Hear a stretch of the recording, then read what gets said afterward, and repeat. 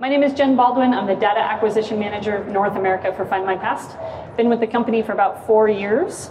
And I have the absolute pleasure of traveling from library to archive to historical society to museum and finding collections that we can work with in terms of preservation and publishing online. And one of the ways that we do that is by working with genealogical societies, historical societies, lineage societies, surname societies, military reenactment groups, pretty much anyone you can think of that might have historical collections at their disposal. We want to talk to them. So I'm going to introduce you a little bit to Findmypast first. We have billions of worldwide records available on the site. Thousands of pages of newspaper print that go up on a weekly basis. We are managing the PERSI project, the Periodical Source Index, which I'll talk about in some detail in a few minutes.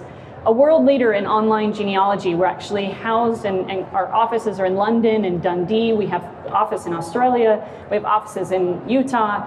We're really, really growing all over the globe. Our brands include Genes Reunited, British Newspaper Archive, Scotland's People, Lives of the First World War, and Who Do You Think You Are Story, which after the last talk, you should probably all go to Who Do You Think You Are Story and create your own Who Do You Think You Are experience. But why focus on societies, and especially here in North America? We truly believe that societies are, in fact, the backbone of the genealogical community. There is nothing better than going to your local society meeting and sitting down with people and talking genealogy, right? How many of you are members of your local society? Any members of more than one? 5. I'm pretty sure I'm gonna take the record. 10. Any more than 20?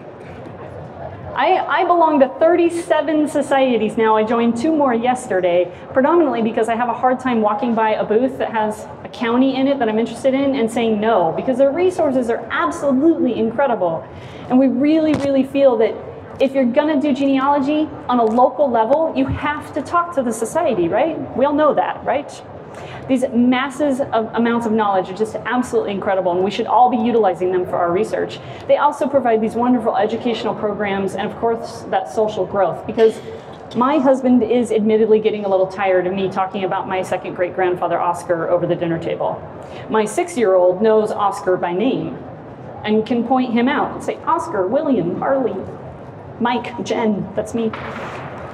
The value that these societies provide really, truly are unmatched, cannot be duplicated in this community. And I hope that all of you agree with me. And if you do, you should go over to the Federation of Genealogical Societies booth and their Society Hall and talk to them and learn about the society resources that are available to you. But what does all of this have to do with Findmypast, actually? So what we're working on is programs that are mutually beneficial for us and for the society and any interested parties, so that we can all gain from this benefit. This is a proven concept. We've done this now with several organizations throughout the United States as well as in the British Isles. These are, again, mutually beneficial. There are advantages for both the nonprofit and for the for-profit sector. This brings a dynamic partnership, and in most cases, never before seen collections are coming online because of these relationships. We're promoting the mission and the vision of the society, and we're hoping that the society is doing the same. And of course, we're giving the society the global exposure that they need to grow and to continue to advance their membership.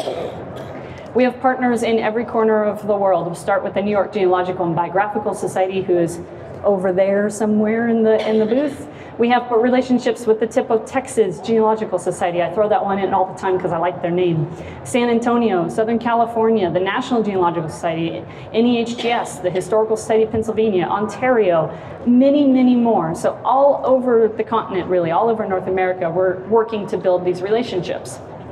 So what actually does all of this mean? What does it look like? What do we do?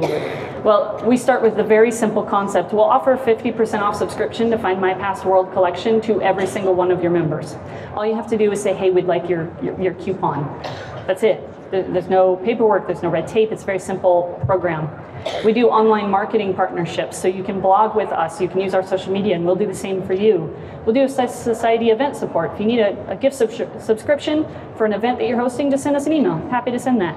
Of course, we want to help you preserve your records as well. So we have digitization programs available for your historical collections.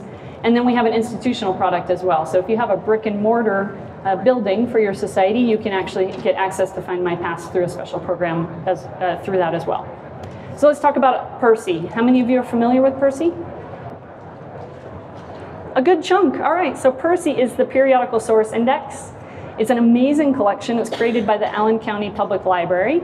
And we are working in partnership with them still. They create the index of all these amazing articles, and we've put it online on Findmypast.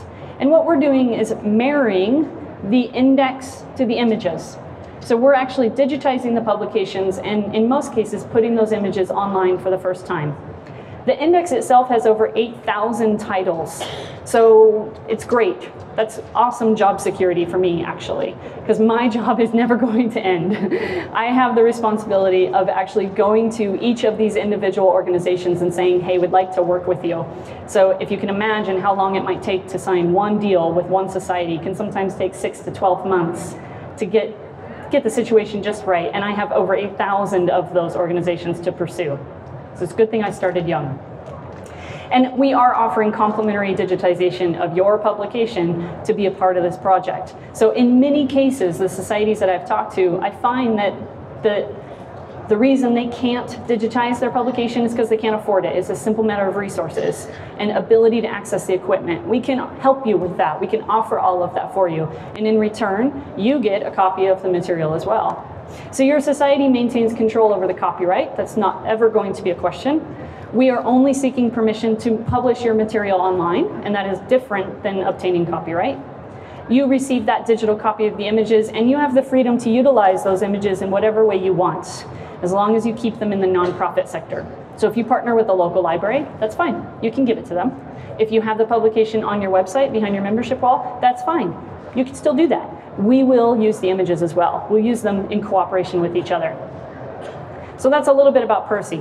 We're not obviously just working with societies. We also work with archives, religious archives, libraries, historical societies, as I've mentioned, museum, friends of libraries groups. Really, any organization that has an interest in preserving history is an organization that we want to talk to. All right, so I am just about out of time, but I want to make sure that you have my contact information. So here it is. So you can email me directly. You can get me at societies@findmypast.com. That comes to my inbox. You can reach us on Twitter. You can come see me at the booth over there. I don't know if anybody noticed that we have this marriage collection that we've announced this week. It's pretty exciting, right? So just look for Jackie and JFK and you'll find us.